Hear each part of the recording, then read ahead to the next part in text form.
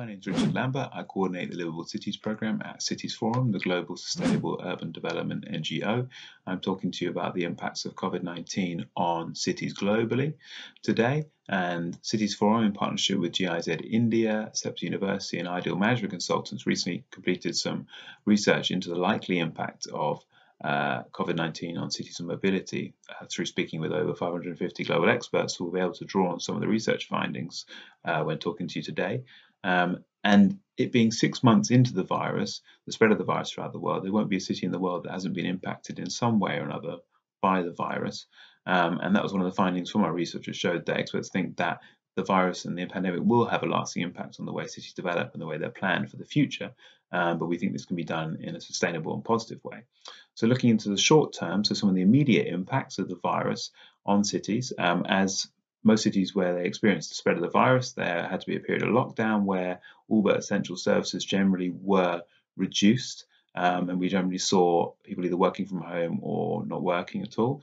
We also saw a massive reduction in mobility and movement throughout cities. And so we saw reductions in the numbers of people using public transport, but also using private transport reduce.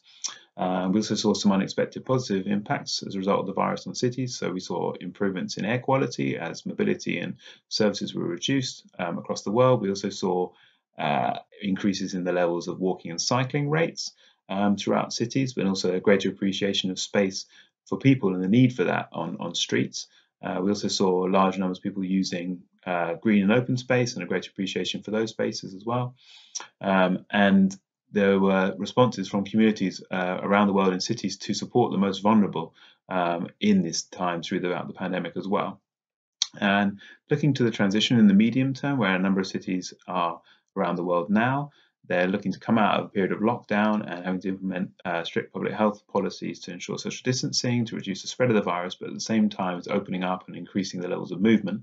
So public transport is having to adapt to ensure safety for their passengers, and this is resulting in a reduction in capacity of public transport. So cities are looking to other modes, so walking and cycling and other micromobility options to support and supplement public transport to try and make sure we don't see increases in private transport use, which we have seen in some cities. We're also seeing cities trying to reduce their peaks and crowdings in commercial areas, but also on transport throughout the cities, and other measures which look to ensure that cities can come out of the lockdown in a safe way with public health at the centre of a lot of its policies. Looking towards the long term, many, including Cities Forum, think that the pandemic can be a catalyst for more long-term sustainable change. And the research has shown that this is a key thing that experts think should happen as well. And the cities have to adapt and be more flexible in the future to be both sustainable, but also to ensure that they can stop the impacts of any future pandemics as well. So some of the ways they're looking to do that at the moment, cities are looking to at the moment, but also should plan to, is through transport. The research has shown that walking and cycling needs to be heavily invested in to provide, to ensure that they can fill the gap in capacity that public transport can't provide at the moment. This is the same for other micromobility options like e-mobility. And they all need to be invested in to create a more flexible and adaptive mobility network within cities. At the same time, cities need to invest in more people-friendly streets, so investing in car-free areas and increasing the space and capacity there is for people to walk and cycle. At the same time, green economic stimulus packages can be used to invest more in renewable energy, but also in building retrofitting and efficiency, as well as sustainable transport.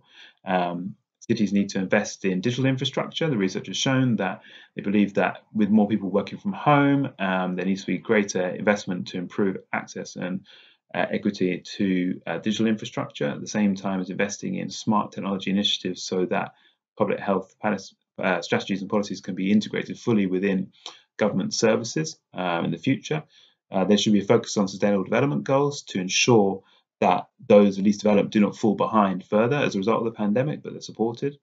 There needs to be research into looking at localized, decentralized neighborhoods as to whether these could be an answer in terms of providing more livable, localized neighborhoods within cities where people can get everything they need to live within a short distance from where their home is, to reduce the need to travel and move around. There should be more investment into ensuring accessibility to green open space throughout cities and that they're integrated within the urban fabric. And lastly, there needs to be investment and and research into the positive impacts of more community cohesion and social capital, and the benefits it provides to creating more resilient cities, both for sustainability but also potentially for more future pandemics as well. So in conclusion, this is a great opportunity for cities to rebuild and to bring forward policies that they're looking towards the future to ensure that they're more sustainable and climate friendly. And in this way, the pandemic has provided both a challenge but also provides an opportunity for cities to take. Thank you.